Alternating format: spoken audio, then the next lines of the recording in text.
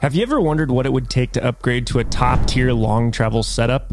Today I'm going to walk through a Camburg kit that has been abused on my truck for 5 years and miraculously has had no failures. We're going to go through the components, the fabrication, the maintenance, and of course the detail everyone wants to know: how much did it actually cost? Even if you're looking at a different long travel kit from another manufacturer like Dirt Kings or LSK, or you even have a different type of truck like a Ford Raptor or Chevy or something, this is still a very good crash course on long travel systems and will help you go through some of the considerations you need to think about if you want to run one on your truck.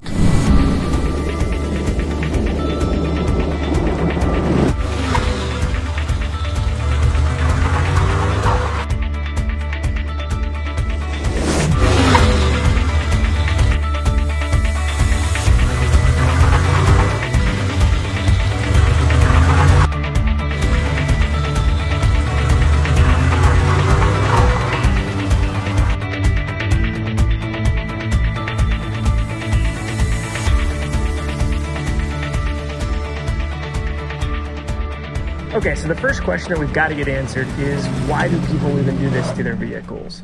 The obvious answer is they're doing this to have more travel in their truck. But the bigger side of it, and probably the side that gets expensive, is not just having more travel in your truck, it's actually having a lot more control of that travel.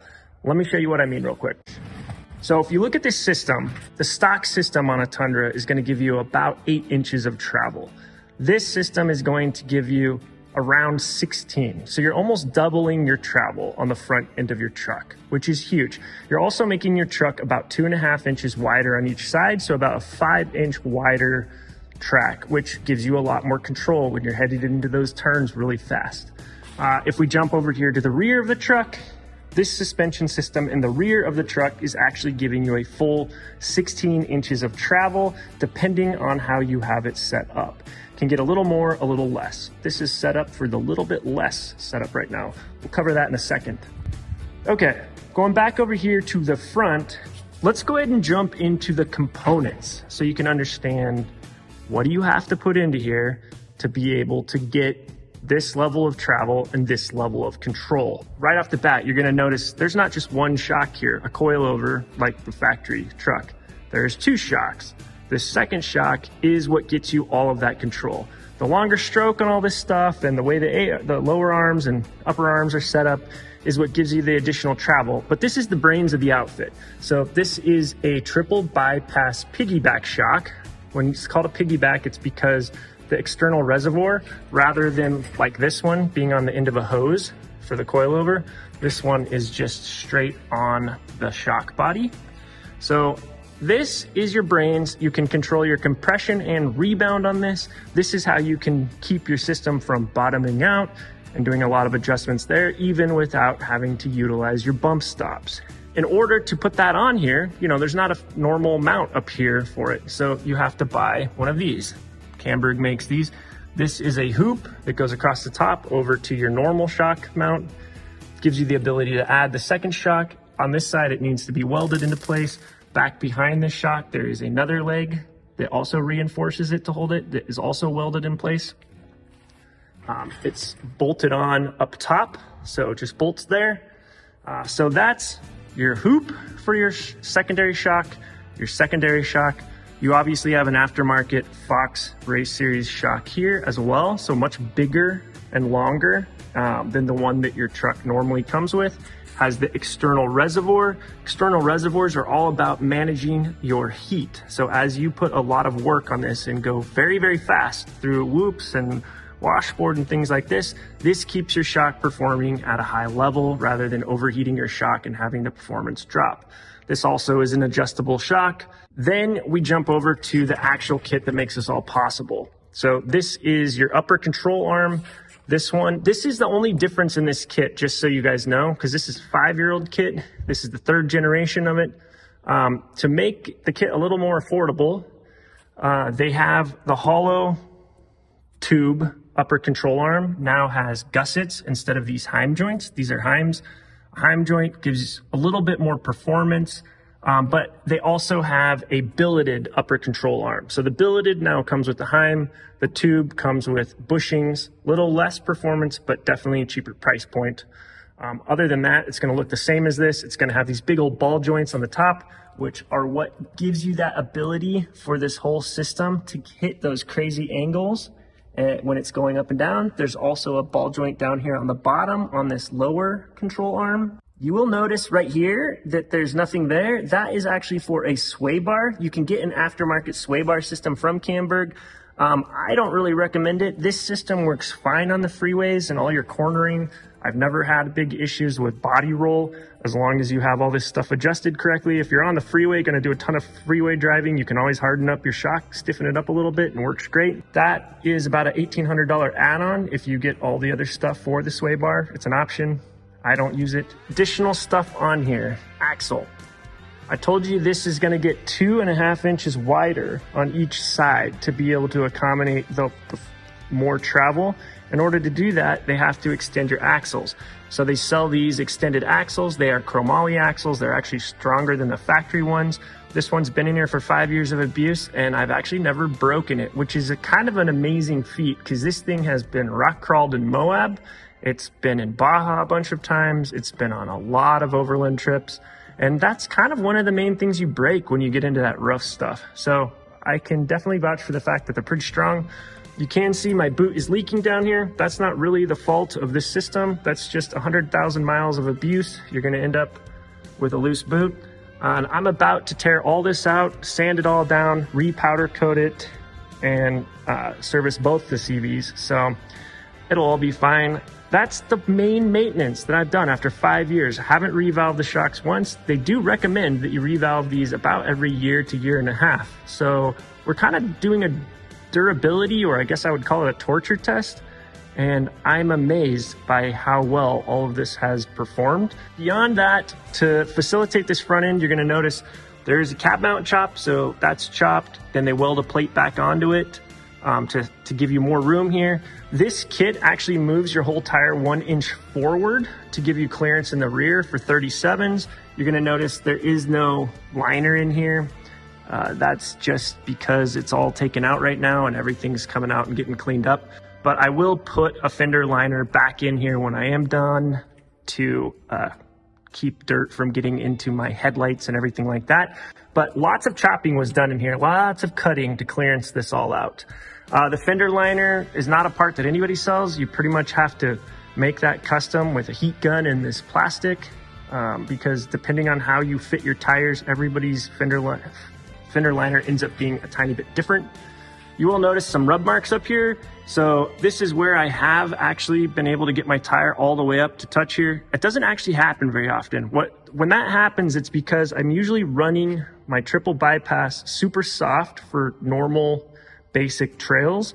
And then I go and get into some heavy stuff without climbing out and adjusting that shock. There's two ways to solve it. Always get out and adjust your shock, which is super easy to do before you go into the heavy stuff, or you can do a little bit of work on the factory bump, taking this off, putting in a longer one, and getting it dialed to where it gives you the exact amount of movement to protect you up there.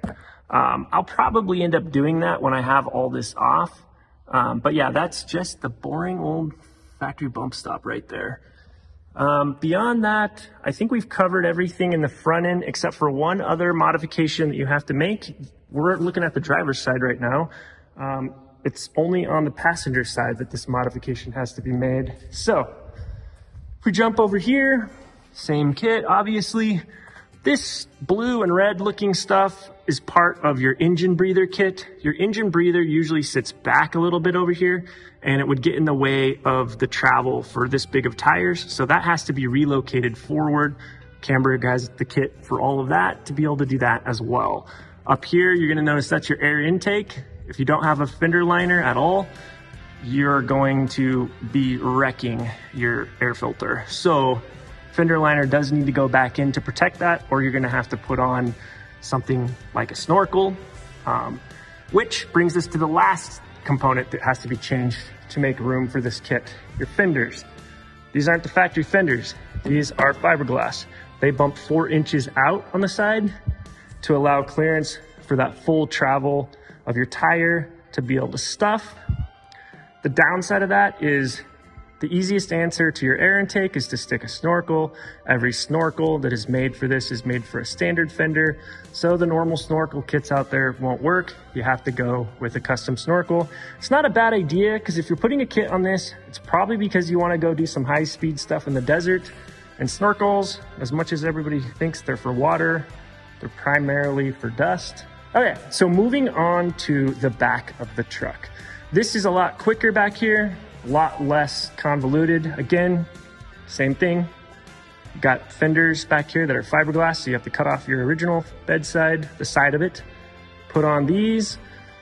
It's not actually that crazy to do. Feels crazy to do it, but it's not that hard to do, I guess is what I should say. Back here, you've got a leaf sprung kit. You've got a bump stop. You've got this big triple bypass shock. This is a 16-inch Fox triple bypass. You can see that there's holes cut into the bed and it goes up through the bed to over here. That's the top of the shock. It's almost level with the top of the bedside. This is a bed cage that's modular. It's made to fit back here. It bolts onto the frame. So no real fabrication other than cutting holes. It's very sturdy, braces the shocks on both sides. So you got one here, one over there. Coming down, they come down and they mount onto your axle at new mounting points. So this has to be welded on. This is your old mounting point. You could cut these off if you don't want them hanging down low. But in reality, if you're gonna stick this big of a shock with a 16-inch throw on it, you actually shouldn't be running this leaf pack. You'd wanna be running a leaf pack that goes under your axle. So when I'm cleaning all this up, I'll be switching over to the undermounted or undersprung leaf. The reason is this has a long enough throw to give me more travel, down travel than I have available right now with the way my leaf springs run.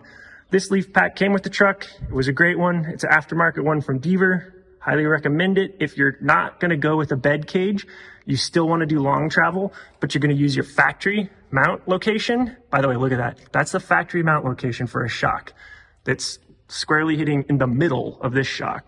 Gives you an idea of how much more travel you're getting out of this system. But if you are gonna stick with that, you can. There is kits for triple bypass shocks off of there. And then you would stick with the over because you wouldn't have a long enough throw to utilize an undersprung kit. You're gonna be changing out your shackles in the rear, you're gonna be changing out your springs. In the case of going undersprung, this little piece you see here, gonna get a new one of those, flipped around to the bottom. And that whole thing flips around to the bottom. Some people freak out about that because they say it's going to ruin your clearance. The reality is it's not going to stick down any lower than your old factory mount for shocks. So it's not really messing up your clearance that much. It's also very close to your tire where you have 37s. So you're probably going to be more worried about hitting your pumpkin than you are hitting the bottom of your leaf pack. If you do hit the bottom of your leaf pack, the reality is it can handle quite a bit of abuse, so you're probably fine. If you look at this frame that's holding this shock, you can see it's bolted into the bed right here, and then down in this little crack right here, it's bolted in right there. Again, no fender liner in here. Gonna have to fabricate that out of some plastic with a heat gun. It's a good idea to do it because if you leave it like this and you throw rocks directly up here into your fiberglass, you will ruin your fiberglass over time. If you want to take a look at that bed cage from the back of the truck, it actually goes up pretty far against the bed, so you really don't lose a lot of space. There's a perfect amount of space between the metal and the back of the thing to store like some jerry cans, some tools, traction boards. It actually works out pretty well at not losing too much room in the bed. The problem is you have holes in the bed and dust kicks up on here, and I've got a shell on it. So I'm actually making some aluminum boxes to fully encase this and the whole entire shock to not limit the ability for it to move when it's articulating, but to seal the dust out of the back of my bed. So when I'm down in Baja, I don't have to have a blower and blow everything off every time I go to set up camp. Oh, you know what we didn't talk about real quick? Is these bump stops. No fabrication, these brackets for it Camburg makes them. They bolt on. This is a 2-inch bump stop from Fox. This keeps you from bottoming out your shock back here. It works great, and you do have to extend your brake lines. So that pretty much covers the rear end of the truck. So there you have it. That is the kit. Those are all the components. Additional things that you could add to this kit if you wanted to somehow spend even more money is there is an aftermarket, much stronger spindle from Camburg, because this now is a weak point in your whole entire build because everything else has been beefed up. I've run the factory one for 5 years, never managed to break it, but you can get an aftermarket one that bolts straight on. It's amazing. It's so beefy, but I've managed to make it work without it quite well. Okay, so that basically covers the whole entire system. After this, I'm going to jump back over to the screen and I will break down the cost of each one of these components for you. So here we go, let's go do that.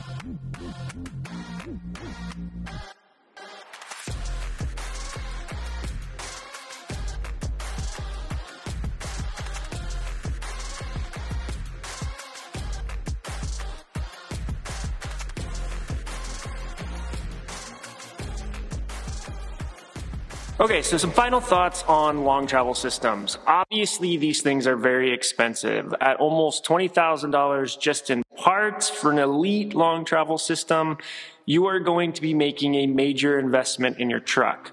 A couple things to consider. One is I didn't actually buy all those components. I actually owned a gray Tundra that I wanted to put long travel on, and I was able to find this white Tundra that already had it installed. And I went ahead and bought that instead because it actually saved me a ton of money on parts and installation. And I was confident that even though it was used, I was able to do the maintenance to maintain it over the long haul. And I was willing to rebuild shocks and things like that if I had to. So that is one way to potentially get into a long travel system cheaper. Another thing to understand is this is an elite level of long travel. This really is for going really fast in the deserts and racing. Ironically, it does awesome in things like Moab on Hell's Revenge because it can just soak up some of those really big bumps and it's just a lot nicer, less back jarring ride. So it can do a lot of different things, actually. It's a very capable suspension system. One thing I'll tell you, if you have no interest in spending $20,000 on long travel, there is cheaper long travel systems available. You're going to see the major difference here is they're not going to have those triple bypass shocks. So it will have a long travel that will extend your upper and lower control arms to get you that further distance of travel, but it will only have, for example, a coilover in the front. You're going to rely on your bump stops a lot more to actually dampen if you decide to jump that thing in the air or something like that, or hit an unexpected bump at high speed. So those systems are significantly cheaper. They're going to be at about half the cost because you're not going to have to be adding in a second shock into there. You're not absorbing the cost of the triple bypass shocks. They're usually going to offer a little bit less travel than what we just talked about and less control. That is not me talking bad about them. I mean, the reality is almost none of us even need long travel in the first place. This is definitely a splurge. So you need to be able to go in and choose your own adventure based on your budget. The other thing you really need to consider is weight. If you are going to do one of these overland builds, or I like to call them overloaded builds, where you are well above, your payload recommendations of your vehicle, and then you're going to try to slap a mid-grade long travel system in there, you really aren't going to get much out of it.